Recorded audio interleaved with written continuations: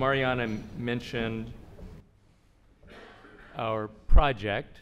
I'm going to give a summary, an overview of what the project is about, and I'm only going to focus on my contributions to the project.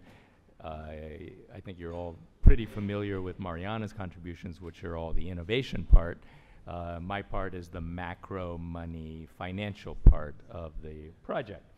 So we are focusing on, I think, three of the greatest 20th century economists, Keynes, Schumpeter, and Minsky. So let me very briefly talk about what each one of those contributes to our, the basis of our project.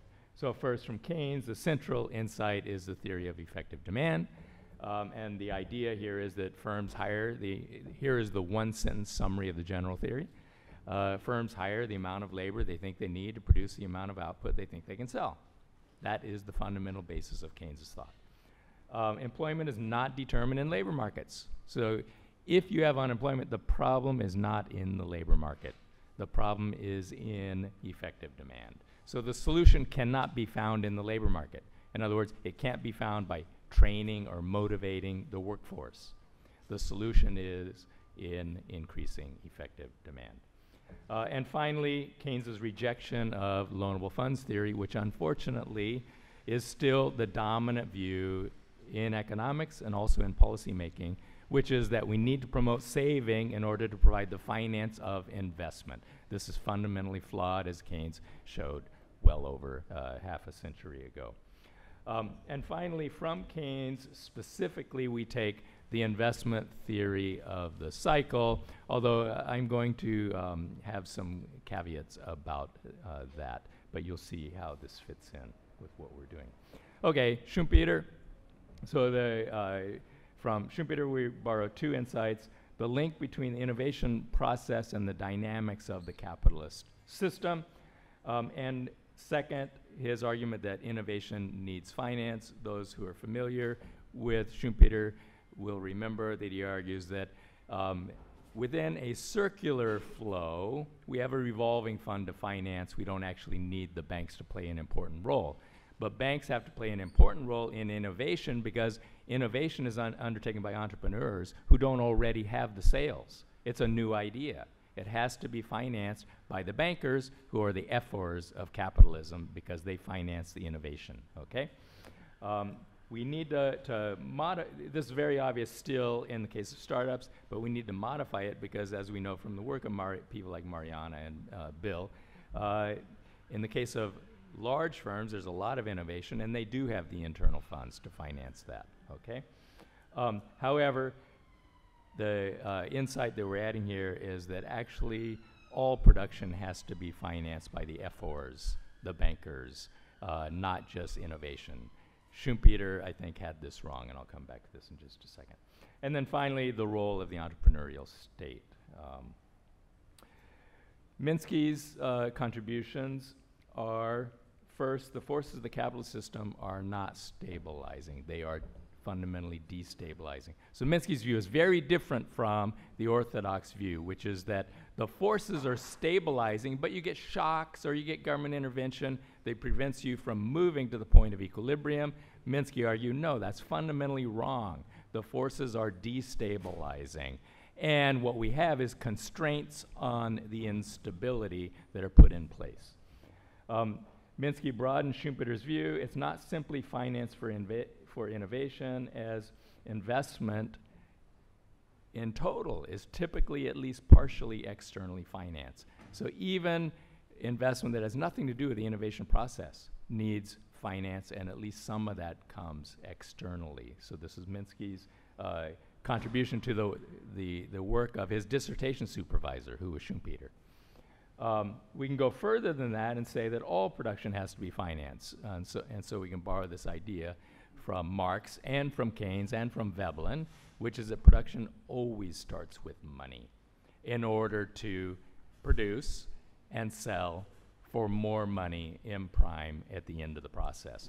So production itself is fundamentally a monetary process, beginning with money to end up with more money at the end. Finance itself is subject to innovation. So again, this was Minsky's extension of the work of his dissertation supervisor. Schumpeter ignored the innovation in the financial process itself. So finance funded innovation, but Minsky said, hold it, banks also innovate. And that's very important, and it's fundamental to his theory of financial instability. Finally, stability is destabilizing. If you ever actually manage to achieve stability of the economy, that itself is destabilizing because it changes expectations and behavior in a way that you will have financial fragility and a financial crisis. And this is mainly due to the innovations in finance that are encouraged by the appearance of stability. I'll come back to this in just a second. Okay, if we go through Minsky's early contributions, if we look in the 1950s, his arguments were innovation is endogenous, it responds to profit opportunity. So he looked at specifically the creation of the Fed funds market in the United States, which was a way to get around the constraints the Fed was trying to put on bank creation of money. And he developed an endogenous money supply theory in the 50s. The innovation, however, stretches liquidity and increases fragility, and that reduces the margins of safety that are built in to the financial process. You get a crisis, but then the big bank, which is the central bank, and the big government, which is the Treasury, intervene to prevent a debt deflation process like we had in the 1930s from occurring. And so the intervention validates those financial innovations that stretched liquidity and made the system unstable. He worked with Samuelson, this is only for the economists here, multiplier accelerator model, which we know can be explosive depending on the parameters of the system, and he showed that if you put in ceilings and floors, you can constrain the instability. So Minsky is fundamentally pessimistic in the sense that capitalism is unstable, but we can put in ceilings and floors to constrain the instability. What are the ceilings and floors? They are institutions, regulations, supervision of the financial institutions. All of those things help to constrain the instability. The institutions of the early post-war economy, so these are the ceilings and floors, promoted stability. The problem is stability is destabilizing. Okay, so we had the appearance of stability in the early post-war period, but that would change behavior in a way that instability would rise again. In the 1960s and 70s, this is the work that is best known by Minsky. He developed, I won't go through all of this, but he developed the financial instability hypothesis. And yesterday, Adair Turner, when he summarized Minsky very briefly in response to my question, he was presenting Minsky 1970s view, in which the instability is caused, this is extremely brief summary, by the financing of investment. And Adair Turner correctly said, that doesn't really fit what's been going on. The instability that we've had in our economies in the past 30 years actually have not had much to do with investment by firms. That's correct. Okay? I'll come back to that. The policy problem, Minsky said, is that stability can't be achieved because it changes behavior in ways that make it, which is the Great Depression debt deflation process, likely. Again, the policy problem is to devise institutional structures that make it less likely that it will happen again. The relative stability of the post-war period led to the development of a much more unstable version of capitalism. So the other extension of Minsky to Schumpeter was to go back to Schumpeter's stages approach and apply that to the transformation of the capitalist economies over the post-war period. So I'll now turn to what has happened over the past 30 years. In the United States, we had Ben Bernanke in 1994 wrote this 2004, wrote this famous paper about we've entered the era of the great moderation, the economies are much more stable. Who can we thank? Basically central banks. Central banks have figured out how to operate monetary policy in a way that we've achieved essentially permanent stability. And this reminds anyone who remembers the Great Depression and Irving Fisher's proclamation in September of 1929 that the stock markets had reached a permanent plateau and we're never going to have another crash. And 1 month later, we had October 1929. Exactly the same sort of thing. So anyway, the argument was that I won't go through each one of these things, but we've had a number of developments that have made the capitalist system much more stable. Minsky died in 1996, so he didn't live to see this paper and the development of the argument. We had reached the era of the Great Moderation, but he had a nice way of putting these sorts of statements. He says, it's a radical suspension of disbelief, and that is the belief that you might be wrong, okay? So in the late 80s until his death, Minsky returned to the financial instability hypothesis, and he transformed it into an explanation of these longer-term transformations of the capitalist system, which he says is fundamentally a financial system. I won't go through the stages. First, we had commercial capitalism, 19th century. Finance capitalism, that is what collapsed into the Great Depression. Paternalistic, managerial, welfare state capitalism, which the United States and the European countries and the UK all adopted as a result of the Great Depression, was gradually transformed into money manager capitalism. Many other people have noticed this sort of a transformation. It goes by a number of different names, but I think that Minsky added to the description of the kind of capitalism we have in his writings, where he identified it as a kind of capitalism in which we have huge pools of money, such as pension funds, under professional management. Each pool managed by somebody who has to beat the average return. And how do you beat the average return? By increasing risk, okay?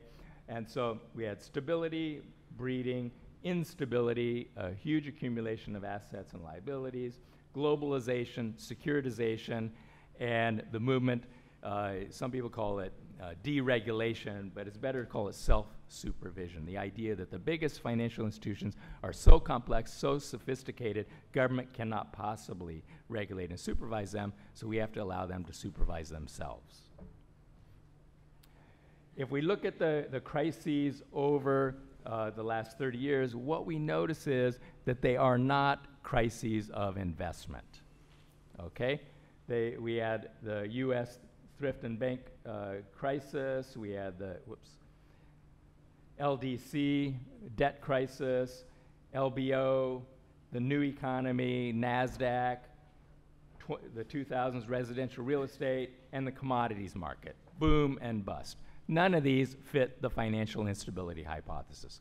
They do fit Minsky's discussion of the transformation of the capitalist economy, okay? They're increasingly frequent, and each crisis is worse than the previous one, and it is harder to rescue the financial system. It takes a bigger and bigger effort each time to rescue the financial system in order to try to save it. So what I've been arguing is, Paul McCulley famously called it the Minsky moment when the crisis hit, the global financial crisis. I think we should look at it as a Minsky half-century. It was a 50-year transformation of the capitalist system until we finally had the huge crash. Adair Turner yesterday talked about the tremendous growth of debt. So here's the debt to GDP ratio for the United States. You can see the last time we had a peak in the Great Depression, we reached 3 times GDP. We reached 5 times GDP this time around. But what I wanted to point out is Adair Turner also mentioned financial institutions owing other financial institutions. This was almost 0 in the early post-war period. It grew to 125% of GDP. This is a very good measure of financialization, where financial institutions are financing their positions in assets not by issuing deposits, but by issuing liabilities to other financial institutions, okay? And if a financial institution gets in trouble, the troubles spread extremely quickly through the whole financial system because they all owe each other. Now here, really this is done by the biggest banks. Okay, this is not really done by, in the United States we have 4,500 banks. The bottom 95% of those don't do this stuff at all. Okay, this is the biggest banks owing the other big banks. I'm going to skip this one. People have noticed that this growing instability and the growing debt is also related to the falling wage share. The depressed wages, which in the United States have not grown in real terms since 1974, while labor productivity, Rick Wolf has a very nice graph that shows this. Labor productivity has continued growing on trend, but real wages have been absolutely constant. We have a gap opening up. So the question is, how can firms sell a growing output to a population whose wages are not growing in real terms? And the only way that they can do this is by lending to them so that they can buy the output. So it's not a surprise that we find rising inequality, a stagnant wage share, rising profits, and growing debt, especially consumer debt. Those things all must be linked. So we've had debt-fueled consumption and a rising share of the financial sector because, of course, growing debt means more fees and more interest flowing to the financial system. It's another aspect of financialization. So here's another picture which just shows the profit share growing relative to GDP. I could show you the flip side, which would be the wage share is falling as a percent of GDP. But notice it is especially financial profits that are growing as a share of GDP. Unfortunately, I'm not going to be able to show you, but if you don't know this graph, this is Wynne Godley. This is the most important graph that you will ever see in macroeconomics. Okay, you can't see it. It's the three balances. Well, there's something you can see from your chair, which is that it's a mirror image. Okay, there's a positive above zero and a negative below zero. Balances do balance.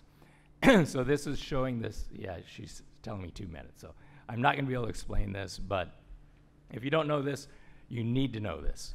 Go to the Levy website, look at papers by Wynne Godley, and in the late 90s, Wynne Godley was warning the global financial crisis is coming, okay?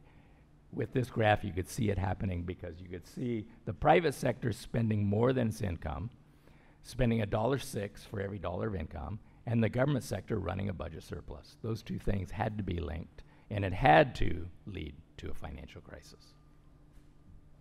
Okay, let me just finish with a very brief summary of Minsky's policy proposals. So capitalism is dynamic and comes in many forms. The 1930s reforms were appropriate for the 1930s. And they gave us a very stable period, the golden era of capitalism, okay, and the golden era of global growth, too. The longest period without a major financial crisis. The United States went from World War II until 1966 with no financial crises. Okay, we had never done that before. The problem is that we need new policies now. We can't, it's not a matter of just going back and getting the New Deal reforms. We need new policies to deal with a new situation. We have to reform the financial system because, as Minsky said, a capitalist system is a financial system. And so you have to start there, but you need more than that. We need a revised view of finance. The conventional view is that banks intermediate savings, Modigliani-Miller theorem, and efficient markets hypothesis tell us that finance doesn't matter, that it's neutral. Okay, nothing could be further from the truth. Capitalism is a financial system. We need a different view. Saving doesn't finance anything. The finance is created simultaneously with the debts. it's best to think of finance as keystrokes rather than as being intermediated saving. Financialization is not finance. So what we have had is financialization, and everyone thinks that's been a good thing because they view that as increasing the supply of finance, which must be a good thing because it is providing finance for economic activities. But actually, all it's done is leveraged activities. It's put more and more debt. We have $5 of debt in the United States for every dollar of economic activity, okay? And that is financialization. So I have to stop. Thanks.